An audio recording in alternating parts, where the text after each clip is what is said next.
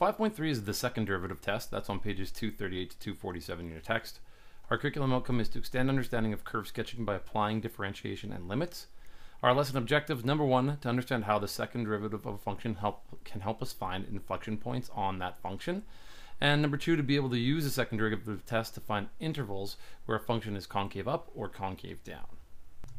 So right now we know that the first derivative of a function allows us to find out where that function f of x is either increasing, that's where the first derivative is greater than 0, or decreasing, that's where the first derivative was less than 0. So what does the second derivative mean then for the shape of a function? Well, since f prime x tells us how f of x is changing, then it stands to reason that f double prime x tells us how f prime x is changing. So basically we're looking at how the slope, which is the first derivative, remember the slope was always f prime x, so we're looking at how the slope is actually changing. So it's the change in the change of the function. So if f double prime x is greater than 0, then the slope of the function is increasing. And we say that this curve is called concave up. So if I look at like a parabola, this is a concave up shape, because as I go along this shape, the slope of this line is getting steeper, which means the first derivative is increasing because the slope is getting bigger. And that not only happens on the right hand side of this graph, but it also happens on the left hand side, because as you move on the left hand side, as you move around the curve, this slope is a negative slope to begin with, but it's becoming less negative around that shape. So this is called a concave up shape. Now in this shape itself, there is a decreasing part from the left hand side to the vertex, but then there's also an increasing part. So something that is concave up cannot be increasing or decreasing. When we take a look at f double prime x when it's less than 0, that means the slope of the function is decreasing. And that would be a shape where it's like an upside down parabola. So over here you can see that we have a negative slope, and then it becomes more negative or more steeply sloped towards the negative side, and so it's becoming more and more negative. And on the left hand side here we have a positive slope, but as we move along the curve that slope is decreasing and it's becoming closer and closer to a horizontal slope. And we say that this curve in this case is concave down. And once again we can have an increasing and a decreasing part to concave up and concave down. So the point where a curve changes from concave up to concave down is called an inflection point. And it's here that f double prime x equals 0. So if you were to find the location of inflection points, you need to find the second derivative, set it equal to 0, and solve for x. And to find where the function is concave up and concave down, we'll need to do a sign analysis. So say we have a function that looks something like this. Well, at this point, this graph from here to here is concave down, but from there to here is concave up. So from the left all the way to the middle point is concave down, and then it changes to going concave up. So this point somewhere in here is called an inflection point, and that's where your second derivative is going to be equal to 0. So although this function is increasing all the way from left to right, there is a point where it changes from concave down to concave up. And so second derivative, if you set it equal to 0, we're going to find the location of that point. And if you do a sign analysis of your second derivative, then you're going to find out exactly where this thing is concave down or concave up. So here's our example. It says let f of x equal x cubed minus 3x squared plus 4. We're going to determine where f is decreasing and increasing by using the first derivative and sign analysis. We're going to determine where the graph is concave up or concave down. And we're also going to give all the critical points of this graph. And critical points kind of means max and mins, and now also inflection points. So to do part A, we need to find out where it's increasing and decreasing. We need to find the first derivative. That's 3x squared minus 6x. And what we can do is we can take out a 3x's greatest common factor. We're left with x minus 2.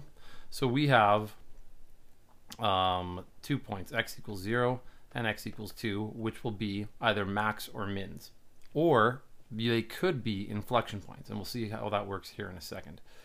So if we do a sign analysis, because it just wants max, or it just wants the intervals where it's increasing and decreasing, we put in a 0, put in a 2. If we plug in anything between 0 and 2, like a 1, I get 3 minus 6, which is negative. If I plug in something greater than 2, like a 3, I'll definitely get, I'll get 27 here, minus 18, which is positive. And if I plug in something less than 0, like a -1, I'm definitely going to get a positive answer, because if I plug in a -1, I get a positive here, and then this -6 times a -1 is going to make that positive as well, so I get a positive answer. So we can say that it's increasing from -infinity to 0, or 2 to infinity. And we know that it's decreasing from 0 to 2. Now, that's part A. Part B says we need to determine where the graph is concave up or concave down. So now we find the second derivative. That's f double prime x. And so that gives us 6x minus 6. And that gives us, if we let that equal 0, that is just 6 times x minus 1. So the only x value that we have is going to be equal to +1. So at +1, we know that it could be an inflection point. So if we do a sign analysis of the second derivative, we should always remember to label which derivative it is, because now that we're doing two different sign analysis, we should make sure we can tell them apart. So here's the first derivative, here's the second derivative. If I plug in something like a 2, I get a positive answer. And if I plug in something like a 0, I'm definitely going to get a negative answer.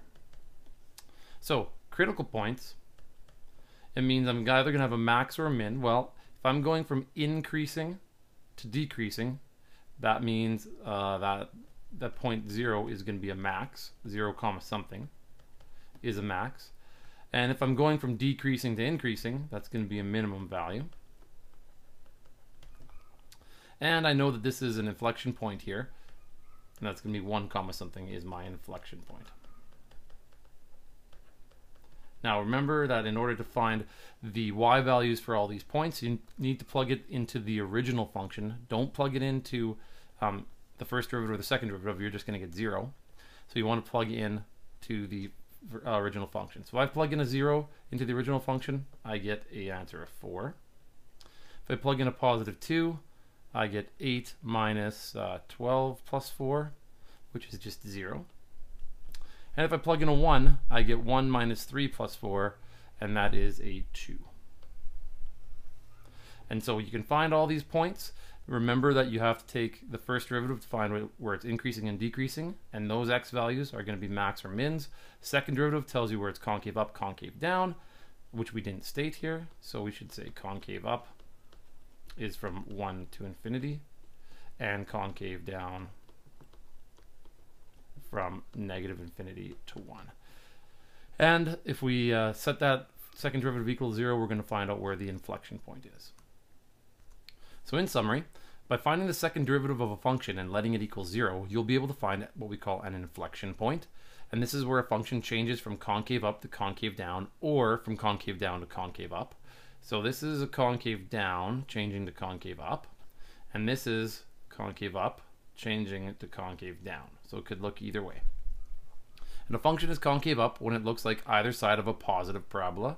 So something like that or something like that. That's both concave up. And a function is concave down when it looks like either side of a negative parabola. So something like that or something like that. A sign analysis of the second derivative will help us find out where the function is concave up, and that's where that second derivative is greater than 0, or concave down, that's where that second derivative is less than 0. So your assignment is on pages 246 to 247. Good luck, and we'll see you in class.